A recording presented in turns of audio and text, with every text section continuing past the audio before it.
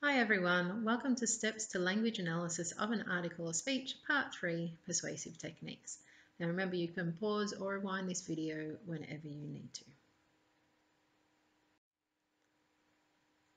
Now let's just recap on what we have learned, a very quick recap this time.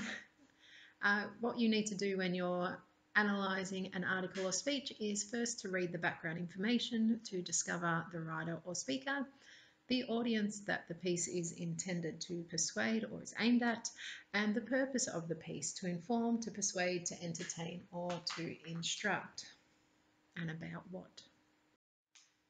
Then you read the article all the way through once. If you don't quite understand what the article is about, you read it a couple more times. Now, in this first big reading, what we're looking for are the overall tones that are present and any tonal changes. We also want to discover what the contention of the piece is, so that main idea, what side the writer's on, and what they're trying to manipulate you to believe. So that main point of the article or speech. Then after we've figured out those two things, we read it through another time, and this time we break it into sections and we put a positive, negative or neutral and what or who they are being positive, negative or neutral about. And these summary points help us lead into finding 5 to 7 identified arguments that support the contention. So really important that we're able to do those summary points to be able to find those identified arguments. Then, of course, we had to change our summary points into identified arguments using the 6 categories: criticism, positive outlook, present self, call for action, questioning, and offers a solution. And of course, those summary points that we made about the positive, negative, or neutral direct us towards some of those rather than others. And these were our identified arguments that we came up with for Beach Lessons by Zan Smith. And then, of course, we checked to make sure that our identified arguments support the contention that Zan Smith was putting across.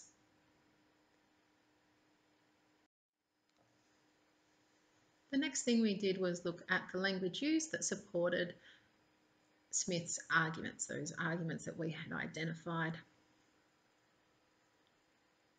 And that means the next thing we're going to learn about is persuasive techniques, but we're going to continue to recap on the language used. So you were asked to get 4 different coloured highlighters or pencils or pens, whatever you had. Highlighters are best, and highlight 4 of the identified arguments.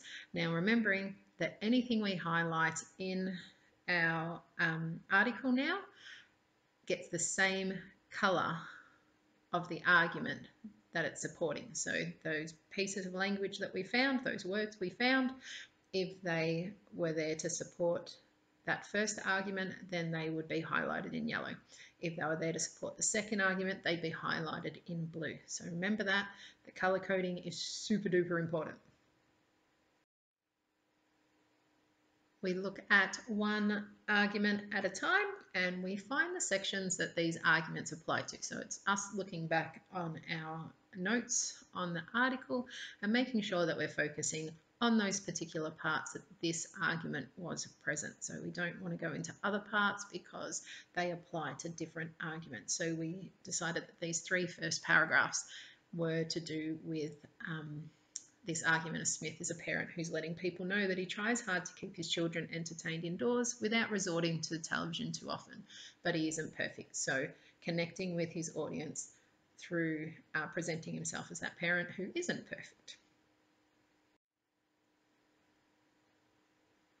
So we read through those 3 paragraphs and we highlighted those words that really stood out to us and that really drove home that point of the argument that he was presenting.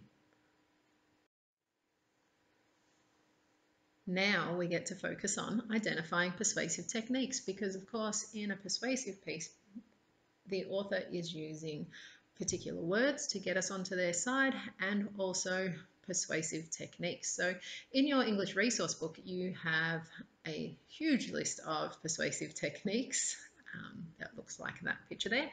And there are many, many more in the world. We just tried to narrow it down. But these are the sort of things you should be looking for. And if you're unsure of what they mean, looking them up in the persuasive techniques table in your English resource book will be really handy to learn what they are. So we have the appeals. These are a whole lot of different appeals: appeal to authority, appeal to common sense, appeal to fear and insecurity, etc., etc., etc. There's a lot of appeals that happen, and it's appealing to that particular nature or that particular thought. Anecdotes and scenarios, expert or opinion, so it can be an expert opinion or just a random person's opinion. Counter arguments and rebuttals. Visuals, super important, and we'll talk about this shortly, that you include discussion of all visuals that are used in any of these articles or speeches. Factual evidence, the layout, format, color or shading, because it might be in a magazine rather than in the newspaper, but even the shading of the newspaper can make a difference. Comparisons. Questions, we do say rhetorical questions, but just because it has a question mark after it doesn't make it a rhetorical question. It might just be a question. The attacks or praises, so two different things. One's attacking, one's praising. Punctuation that's used, so including the way font is typed, so your italics versus your bold, but also those exclamation marks, ellipses, all of those sort of things. Humour, if humour is used. Irony and omission, so actually leaving stuff out of what they're saying, can be very persuasive. So they're leaving things out on purpose to get you onto their side. So these are some of the persuasive techniques that we'd like you to look for when we're trying to identify the persuasive techniques that help get the writer's arguments across. Now, because we're looking at this first argument, Smith is a parent who's letting people know that he tries hard to keep his children entertained indoors without resorting to the television too often, but he isn't perfect.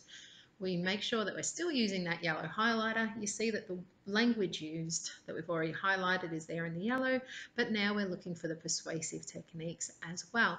So I found two persuasive techniques here. I'm not going to read through this part of the information again because I know it's actually not, there's no other persuasive techniques that I can use in there, but the image is a persuasive technique here because he's talking, at one point he's talking about his children sitting in front of the TV unchanged, unmoving, just doing what they're doing, so reducing them to the kind of inertia. So I know that's a persuasive technique because it's an image they use to get the point across. And also this caption, captivated by the screen, but how much is too much? So the caption to the picture is also a persuasive technique that's used, and I'm actually going to put that under the category of question. And again, like we did with the language, jotting those ideas down, the image of the little children watching the TV and putting in brackets that little bit of context or description here for this. So appear to be motionless, just staring at the screen. And then I've got the questioning, which I forgot to close my quotation marks on. Don't you forget to do that. Of captivated by the screen, but how much is too much? And then in the brackets, that's the caption of the image, because if I'm going to discuss it in my essay, I need to be able to put it in context. So this is where this appeared. This is what it was talking about. Now, it's not always going to be as straightforward as an image and a caption. You do need to consider all the persuasive techniques that are there that you can look for. So, you know, some really obvious factual evidence, i.e. statistics, but you need to make sure if you're highlighting these persuasive techniques that they do actually help strengthen or support the argument that you're identifying them as supporting or strengthening. So keep that in mind. If you're just highlighting stuff because you're like, oh, there's a statistic, awesome, you've really got to consider, oh, is he using that to extend his argument, to really strengthen his argument and get his point across? Or is it just there because it's just a bit of information? So really considering what the important persuasive techniques are. Now that we've done that first one together, it's your turn to do the other three. So when you're looking at Smith questions, the use of technology in schools and how much it is taking over students and teenagers' everyday lives, remember to go to those particular sections, to have your blue highlighter with you or whatever color you have allocated to that identified argument, and looking for those persuasive techniques that are involved.